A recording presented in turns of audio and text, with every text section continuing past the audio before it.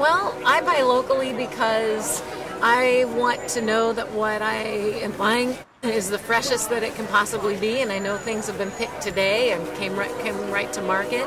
I also know that a lot less fuel has gone into getting this produce, these fruits and vegetables to me, and so I like to know that what I'm buying didn't come from California or Mexico or across the ocean or across the United States. So it's those are my two main reasons.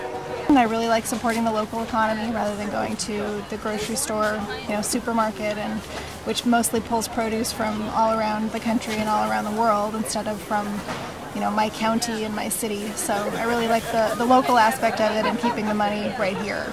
I come here every Saturday because I absolutely love this organic produce. Eugene has the best produce out in the world, I think, and it's just a joy to come and actually touch and feel and go home and eat this amazing produce.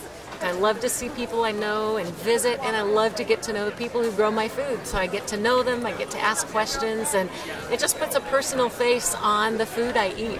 I think the trend of energy, the cost of energy, the supplies of available energy, I think that trend is going to continue to be a problem. I think the costs are going to continue to rise. I think supply can't meet demand with the lifestyles that people are increasingly trying to live. The lifestyles we've been supporting in this country and the lifestyles that other people are now trying to emulate this lifestyle in other countries.